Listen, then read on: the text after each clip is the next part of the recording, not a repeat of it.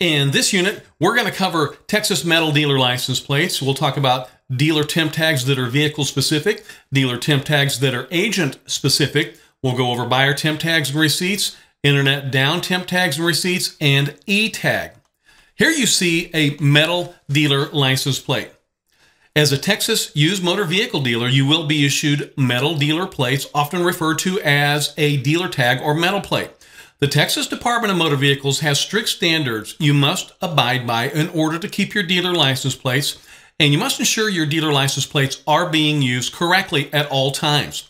Most, but not all, GDN dealers may receive up to 2 dealer plates when you're applying or renewing your license. Wholesale dealers may only receive 1 plate when applying or renewing, and only 1 additional plate regardless of vehicle sales. You must mount the plate on the rear license plate mount. I want to repeat that. You must mount the plate on the rear license plate mount. You may not display the plate in a window or use a license plate magnet and affix it to the trunk. It must be properly mounted like a normal license plate. The number of dealer plates you may be purchased depends on the number of sales and the license type. Motor vehicle dealers may apply for metal dealer's license plates for all vehicle types that the dealer is licensed to sell and may only use dealer plates on vehicles that are included in that license. For example, a dealer who is only licensed to sell cars and light trucks may only use a dealer plate on a car or a light truck in the dealer's inventory and never on a motorcycle or a trailer. When you're renewing your dealer license, you can cancel plates upon renewal. So let's say, for example, you have 2 metal dealer plates, and when you renew your license, you only want 1. You may cancel current plates upon your dealer license renewal. And by the way, GDN wholesale auction dealers are not allowed to have dealer plates. I also want you to be aware that you can use the plate stickers option in e-licensing, as you see on this slide. Remember when you applied for your license, you clicked on apply for license at the top, or maybe you were renewing your license. Just go down and over to the click on the plates stickers option to order new plates, as well as reporting missing, stolen, or damaged plates or stickers. You should never, ever leave a metal plate on a vehicle on your lot overnight. They are often stolen. Thieves love dealer plates, so keep a close eye on your dealer plates. If you do have a dealer plate stolen, then if it's missing or damaged, you can select the plate stickers options in e-licensing. Only 1 metal plate is required per vehicle and is displayed in the rear license plate holder. The plate expires when the license expires. During the license renewal process, the license holder has the option to order new plates and renew existing metal plates, and the department will issue new stickers to the renewed plates. Let's go ahead and cover the guidelines for usage of a metal dealer license plate. Texas dealers can legally display dealer license plates on the following vehicles: on any vehicle owned by the dealership titled in the dealership name, on any vehicle that is used by the dealer's family or employees for personal use, on any vehicle that's being demonstrated for sale, on any vehicle being operated by the dealer with permission of the dealer, only on a vehicle that has a current inspection, and only on a vehicle type the dealer is licensed to sell. So always be aware that you may not place a metal dealer plate on a vehicle that you are not licensed to sell. They may only be placed on vehicles that you are licensed to sell. Now let's go over what you may not do with a metal dealer license plate. Placing a Texas dealer license plate on the following vehicles is strictly prohibited: on any vehicle towing another vehicle, on any vehicle towing a load, on any vehicle that is not titled in the dealership name, on any courtesy vehicle that is loaned to a customer, on any dealer loaned to a school, and on any vehicle the dealer is not licensed to sell. Remember, you can only place it on a vehicle that you are licensed to sell. On any vehicle with signage attached, such as large stickers that advertise the dealership name, that's not allowed. You may never place a dealer plate on a truck that's pulling other vehicles or, on a loaded trailer. If you use a truck to transport your vehicles, then you will probably need to tax, title, and register that truck in your dealership name. So do please keep that in mind. They do have limits on the number of dealer metal plates that you can possess. The following table from the Texas Department of Motor Vehicles website explains the dealer plate allowance guidelines. The number of dealer plates you are issued depends on your license type and the number of vehicles that you have sold. Independent used motor vehicle dealers, travel trailer dealers, utility trailer or semi-trailer dealers, used motorcycle dealers, and independent mobility dealers are limited to 2 for their first year in business. Wholesale dealers may only have 1 plate, but upon renewal of your license, so if you're renewing your license, then you're already aware of this, but upon renewal of your dealer license, independent used motor vehicle dealers, travel trailer dealers, utility trailer or semi-trailer dealers, used motorcycle dealers, and independent mobility dealers are eligible for a total of 3 plates. Wholesale dealers are still only allowed 1 plate when renewing their license. Additional plates. If it's renewal time and you have already reached the maximum allowed plates, you may submit a VIT document or other proof of sales with your renewal application to receive additional dealer plates. Proof of sales for the previous 12-month period must consist of a copy of the most recent vehicle inventory tax declaration or monthly VIT statement, this filed with the taxing authority in the county of the dealer's licensed location. VIT must be submitted each time with the renewal. If a dealer needs more plates than what are allowed, a dealer may request a waiver of the plate limits by submitting a statement when they are ordering additional plates if necessary. Wholesale dealers may not apply for a waiver. Here, I want to talk about your metal dealer license plate log. You are required by the state of Texas to keep an accurate record of your metal dealer plates on a metal dealer plate log.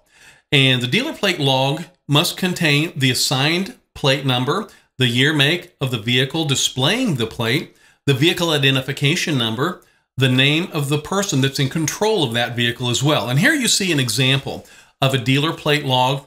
Always be sure to enter the plate number, the vehicle model it was placed upon, the vehicle's VIN, the date it was issued to the vehicle, the date it was returned, and the name of any drivers of that vehicle. You must keep a dealer plate law in your records at all times. This is a state law. They must be produced upon request during any records inspection by Texas Department of Motor Vehicle personnel during normal business hours. Any dealer plates that are not accounted for may be voided by the state. And you can download this form right there at the texasdealers.com on the dealer forms page. Next, we're going to cover temporary e-tags, a very important component of your dealership. Under this internet web-based system, which we call Web Dealer e-tag, it is now all part of the same system. Dealers who hold a general distinguishing number dealer license may issue dealer temporary tags, initial buyers temporary tags, supplemental buyers temporary tags, internet down temporary tags, and emergency temporary tags for each type of vehicle the dealer is licensed to sell. A converter may issue converter temporary tags. Remember, dealers and converters are required by law to have internet access at their place of business to connect to the temporary tag database. Always remember, entry of false information into the internet-based system may subject the user to revocation of access, DMV civil penalties or license suspension, and or criminal prosecution. No temporary tag may be placed on a vehicle without the specific number that is generated by the e-tag database. And there are 4 types of dealer temporary tags. Dealer temporary tag vehicle specific, dealer temporary tag agent specific, buyer temp tag and receipt, internet down tag and receipt. And here you see an example of a temporary e-tag vehicle specific. Note the temporary tag number, the model of the vehicle is placed upon, the expiration date, the VIN of the vehicle is placed upon, and the name of the dealership that issued the temporary tag, and a barcode that can be scanned easily by law enforcement. Dealer temporary tag vehicle specific is assigned to a specific vehicle. That's why we call it a vehicle specific dealer temporary tag. A vehicle with a dealer temp tag is exempt from state inspection requirements. Temporary tags may only be placed on a vehicle that the dealer is licensed to sell. If a dealer is only licensed to sell used motor vehicles, you may not use them on motorcycles and vice versa. Dealers may use a vehicle from existing inventory with a vehicle-specific dealer temporary tag as a loaner car when a customer's car is in the shop, and then no inspection is actually required during that scenario. However, for a courtesy shuttle, A dealer may use a vehicle from the existing inventory and a metal dealer plate if no dealer signs or advertising are on the vehicle. However, in that scenario, a valid vehicle inspection would be required. If a dealer wants to place advertising on the vehicle, then the dealer must transfer the title to the dealership and pay applicable sales taxes, okay? For example, if you want to have several large stickers with your dealership name all over a vehicle for advertising, that is no longer a demo, and you would have to pay all applicable taxes.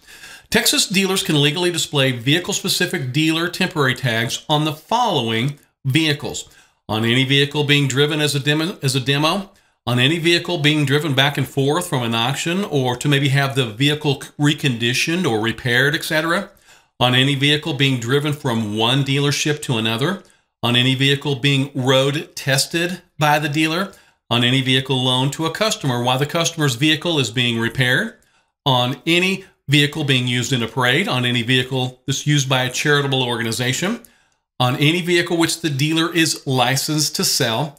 The vehicle must be owned by the dealership and titled in the dealership name. Placing a Texas vehicle-specific dealer temporary tag on the following vehicles is strictly prohibited. You may not put it on any vehicle that's used for personal use by the dealer or an employee. You can't put it on any vehicle that's being used as a service vehicle by the dealership or on any vehicle with a commercial load.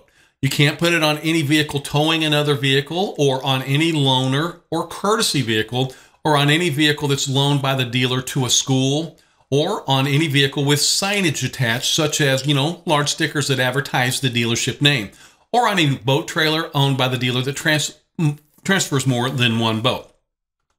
Here you see something that's a little bit different. This is what we call a dealer temporary tag that is agent specific. Note the tag number, the authorized agent text, the expiration date, your dealership name, and once again, the barcode that you see right there at the bottom right for law enforcement to read if they're ever pulled over. An agent-specific temporary tag may be placed only on a dealership employee's vehicle that is owned by the dealership. The tag must include the agent-specific number from the database along with the month, day, and year that the tag expires. Texas dealers can legally display agent-specific dealer temporary tags on the following vehicles. You can put them on a vehicle that's being driven as a demo, on a vehicle being driven back and forth from an auction, or to have the vehicle reconditioned, repaired, etc., on any vehicle being driven from one dealership to another, on any vehicle being road tested by the dealer, on any vehicle loaned to a customer while the customer's vehicle is being repaired, on any vehicle being used in a parade, on any vehicle used by a charitable organization, and on any vehicle only in which the dealer is licensed to sell, and the vehicle must be owned by the dealership and titled in the dealership name. Placing a Texas agent-specific dealer temporary tag on the following vehicles is strictly prohibited. You may not put them on any vehicle used for personal use by the dealer or an employee, on any vehicle being used as a service vehicle by the dealership, on any vehicle with a commercial load, on any vehicle towing another vehicle, on any loaner or courtesy vehicle, on any vehicle owned by the dealer and loaned to a school, on any vehicle with signage attached, such as large stickers that advertise the dealership name, and on any boat trailer that's owned by the dealer that transfers more than one boat. You do not have to print a dealer's tag every time the vehicle is demonstrated. With the agent-specific e-tag, you can issue an agent's tag to a particular agent to be used by that person on whatever vehicle they drive for the dealership. The dealer is still responsible for that agent's tag and would be able to avoid it at any time. A vehicle bearing a dealer tag is not considered to be a laden commercial vehicle when it's towing another vehicle bearing the same dealer tags and both vehicles are being conveyed from a dealer's place of business to a licensed wholesale auction or from a licensed wholesale auto auction to the dealer's place of business. When an unregistered vehicle is sold to another dealer, then the selling dealer shall remove its dealer tag, and the dealer may attach a buyer's temporary tag to the vehicle, or purchasing dealer may display the dealer's tag or dealer's plate on the vehicle. Now, I want to explain a very important temporary tag, which is known as the buyer's temporary tag. A dealer is required by state law to place a buyer's temporary tag on any vehicle sold by the dealer unless the vehicle was sold to another licensed dealer and the purchasing dealer places their own temporary tag on the vehicle. I want to repeat that very, very important state law. A dealer is required by the state to place a buyer's temporary tag on any vehicle sold by the dealer unless the vehicle was sold to another licensed dealer and the purchasing dealer places their own temporary tag on that vehicle. Only one buyer's temporary tag can be placed on a vehicle that you sell. A second temporary tag can't be issued for the vehicle. If your customer comes back to your dealership wanting a second buyer's tag, it is never allowed. And remember, all titling and paperwork must be completed within 60 days. So here you see that buyer's temporary tag. It's very similar to other tags, but it does state that it's a Texas buyer tag at the top. Texas dealers must adhere to the following guidelines when placing a buyer temporary tag on a vehicle. They may be placed on a vehicle sold by the dealer to a retail customer. That's an important one there. They may be placed on a vehicle sold by the dealer to a retail customer. The vehicle must have a current state inspection if it is sold to a Texas resident. Must be displayed properly in the rear license plate holder. Only one tag can be placed on the vehicle, and that tag's good for 60 days. A dealer can issue a replacement if the original was lost by the customer, but that would be the rare scenario and only with the original expiration date. The buyer must keep the receipt in the vehicle. You always want to make sure of that. Make sure and tell the buyer to keep the receipt in the vehicle. And remember, the dealer must apply for the title within 30 days or 45 days if financing is involved. Placing a buyer temporary tag on the following vehicles is strictly prohibited.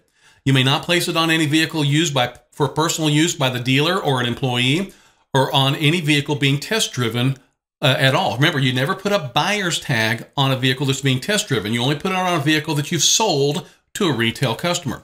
You'll never put it on a vehicle that's taken to another location for reconditioning, and you'll never put it on a vehicle that's used as a service vehicle by the dealership, or on a loaner or courtesy vehicle, or on any vehicle that's loaned by the dealer to a school.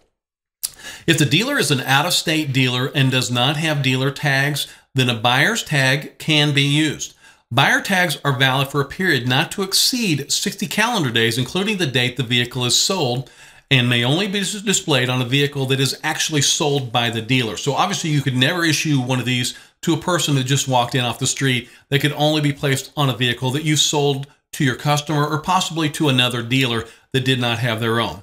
Only one buyer's tag would be issued in that scenario. A dealer must provide a buyer's temporary tag receipt to the buyer of each vehicle to which a buyer's tag is issued, regardless of whether the tag is issued in the ordinary course of business or maybe it's an internet down or emergency tag. And by the way, I always want you to be aware, lien holders are required to release liens within 10 days of the payoff. And also, if the dealer has paid off the lien and cannot obtain the release of the lien from the lien holder, then the dealer should definitely notify the Department of Motor Vehicles of the lien holder's tardiness, and then the dealer should obtain for the buyer a 30-day permit from VTR, which costs $25 and would require liability insurance from the customer to be shown to you. If a dealer intends to transfer plates from the buyer's old vehicle, then you would put you may put the plates on the vehicle, and then you put the buyer's tag over that vehicle plate. I want to repeat that important statement. If a dealer intends to transfer plates from the buyer's old vehicle to the vehicle they just purchased from you, then the dealer may put the plates on the vehicle and put the buyer's tag over the vehicle plate. So don't forget to fill out that plate transfer form as well. Always inform the buyer that until the vehicle is registered, the temporary e-tag must stay on the vehicle, as the sale information will not be available in the database for 48 hours, during which time the metal plates will not be recognized by law enforcement. The same holds true for those dealers who take the title application immediately and obtain plates to put on a vehicle before the buyer picks up the vehicle. A temporary tag is a temporary registration and must be entered into the state database. And remember, a $5 fee is collected whether a temporary tag is actually placed on the vehicle or not. I want to repeat that. A $5 fee is collected whether a temporary tag is actually placed on the vehicle or not. The dealer must instruct the buyer to keep a copy of the receipt in the vehicle until the vehicle is registered in the buyer's name and metal plates are affixed to the vehicle. So remember, there is a $5 charge to the consumer for the temporary registration evidence by the e-tag system and web dealer. And this fee is paid to the tax assessor collector at the time of titling and registration. Since all sales must be registered in the eTag database, this fee must be collected and paid for each sale made, regardless of whether that tag is put on the vehicle or not, like I just stated. The buyer's tag is the only tag that requires a fee. I want to repeat that. The buyer's tag is the only tag that requires a fee. Exempt agencies are the only exception to collecting the $5 fee. The only vehicles that do not require issuance of an e-tag would maybe be an ATV, off-road motorcycle, or salvage vehicles, and these are the type of vehicles that are not allowed to be driven on any roadway. As a quick reminder, you can always watch all these videos, including the video you're watching right now, along with all the other content in your dealer training course after you finish the course and you are operating your dealership or you are renewing your dealership and have operated for several years. We try to keep all these videos posted on the TexasDealers.com, and we'll always be posting new content as soon as it does become available. So definitely stay on the website, whether you're getting your license for the first time or you are renewing your license. I think you will always find information that is very advantageous to you before and during and after your dealer training course. Internet down temporary tags. If the web dealer system, that's web dealer e-tag system, is unavailable at the time of the retail sale, you must use an internet down tag and provide a buyer's receipt. You are allowed to enter sales information into the database once the web dealer system is available again. So every once in a while, web dealer could be down due to system maintenance and things like that. So there could be a scenario where you sell the vehicle on the lot, but web dealer could possibly be unavailable. And so you can issue an internet down temporary tag. But afterwards, you'll definitely need to enter the sales information into web dealer once web dealer is back online. And this must be no later than the close of the next business day that you have access to the internet and web dealer. So here you see that that internet down temporary tag. As you can see, it is just a little bit different from other temporary tags, as you're going to be required to handwrite the expiration date, the year, the make, and the VIN of the vehicle manually. So you will do this manually. If you already have your dealership name and the barcode on the bottom right, but the majority of the information on the internet down temporary tag will be entered by you right then at the time of the sale. A dealer is responsible for the safekeeping of pre-printed internet down temporary tags, and you must store these in a very secure place. You will need to report any loss, theft, or destruction of any of these pre-printed internet down temporary tags to the Department of Motor Vehicles within 24 hours of discovering their loss, their theft, or their destruction. You may use a pre-printed internet down temporary tag for up to 12 months after the date that the pre-printed internet down temporary tag was created. Remember, you can only use them for 12 months. If you got one that's over 12 months, you want to definitely never place those on a vehicle.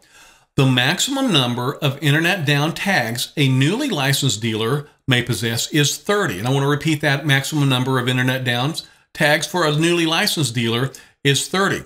However, dealers, if you're in business for several years and you're renewing your course, then you obviously can request a higher allotment based on sales history. And the formula is based on 1 week of sales. Dealers must adhere to the following guidelines regarding internet down temporary tags. They're used when the internet down is down as an alternative to buyer's guide, or maybe if web dealer is not functioning.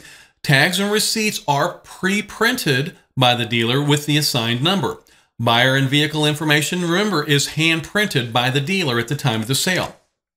The dealer is required to enter all information into the web dealer eTag database within 24 hours of resuming internet service. All other guidelines when using buyer temporary tags do apply to an internet down temporary tag. A dealer may obtain an advanced supply of specific numbers in order to issue those internet down tags, just in case you are unable to access that internet. So just keep that in mind. You definitely need to log back on here and then reprint get back onto web dealer after you have internet access. And I also want you to be aware, this here that you see on the screen is a great overview of legal dealer plate and temporary tag usage. And this form was created by the Texas Department of Motor Vehicles. So as you can see, it shows how a metal dealer plate can be legally used, then explains the different types of temporary tags and what scenarios they may be used and what vehicles they may be placed upon. And you can stop this video and review this great information, or you can definitely see this on TexasDealers.com after the course. This plate usage and tag usage guide is also printed in that manual that you downloaded at the beginning of the course.